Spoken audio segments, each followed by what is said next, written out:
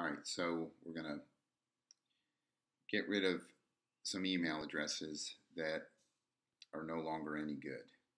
So we're going to go to the last thing that we mailed out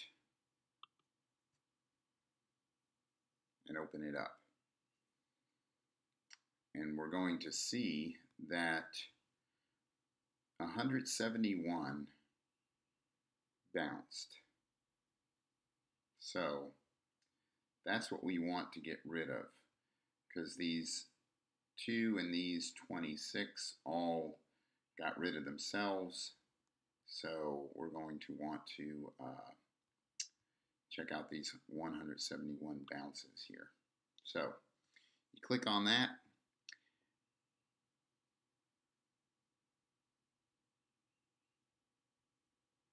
And once Constant Contact comes around, okay. So there are a couple of, here's what you're going to do. And it's a slow process, but it's necessary. So we're going to click on all of these 171 and decide whether we need to get rid of them, or some of them are perfectly fine, they're just misspelled, and that's mainly the ones we're looking for. Okay, so we'll start with this very first one here, and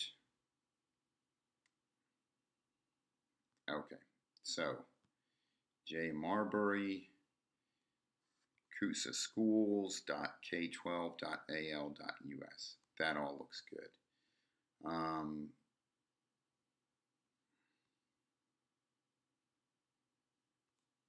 So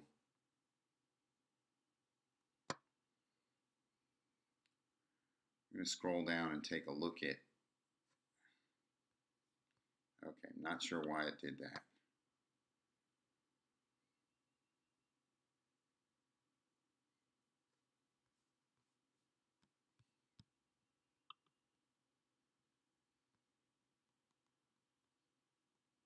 Okay, so what we can see here is that we've sent her some things and everything was going fine all the way up through January.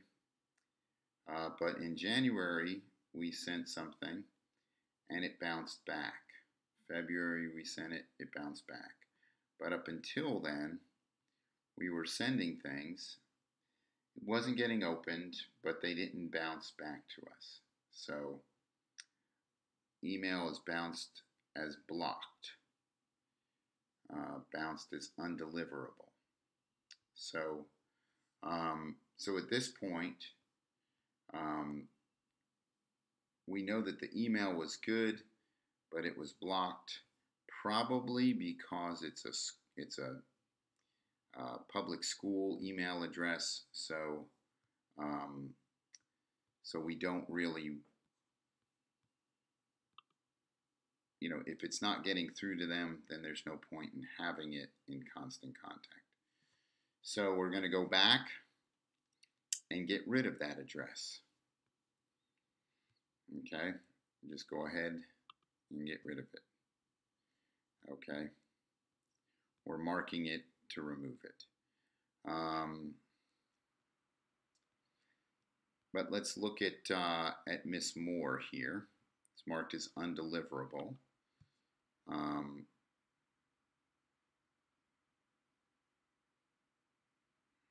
And what we'll notice here, what I noticed, the reason why I picked this one is that it's a funny looking one. Sometimes people will have something really close to their name, and in this one it's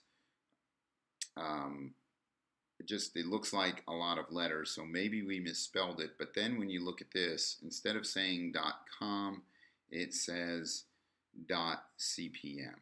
So chances are the only thing wrong with this email address is that it was entered in wrong. So if I go and look at her history, we sent something, it bounced. Sent something, it bounced. Sent something, it bounced. All the way. She's never opened anything. Everything is bounced, and chances are that's because we spelled it wrong. So all we're going to do is come in here and spell it correctly and hit save.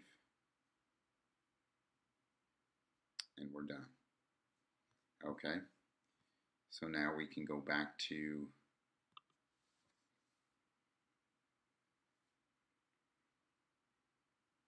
the last campaign and just keep working the list. Okay, so this one is non-existent. Okay, so let's take a look at that. It's saying that it's non-existent, which means that email address does not exist, which is different from it being blocked. When it's blocked, it will, it's because somebody blocked it. But you can see that everything we sent was getting through just fine. Sent, sent, sent. Nothing saying it's bouncing back. So everything was good until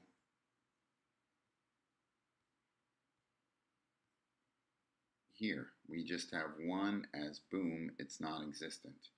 So, given that it's a company email address, ethanallenincorporated.com, this person probably no longer works there. So, we can delete this email.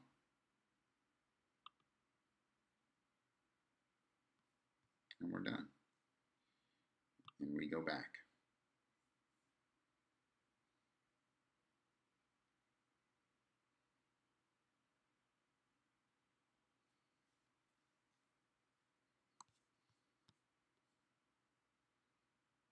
Okay, see it's showing that that's been deleted. This one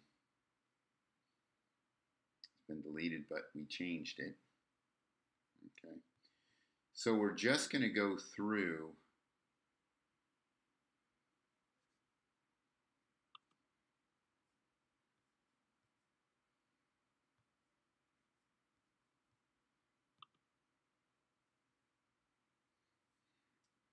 the list and find the ones that no longer exist. Here's another one, non-existent. A lot of these just say undeliverable. This one says suspended, which suspended means that they haven't opened anything we've sent them in a long time.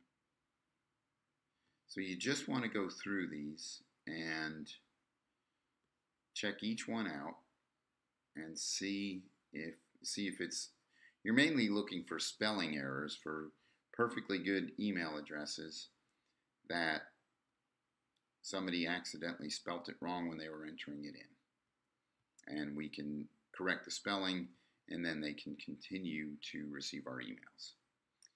But you're going to do that for the entire list. When you get through this whole page, there's 50 of them, you go on to the next one.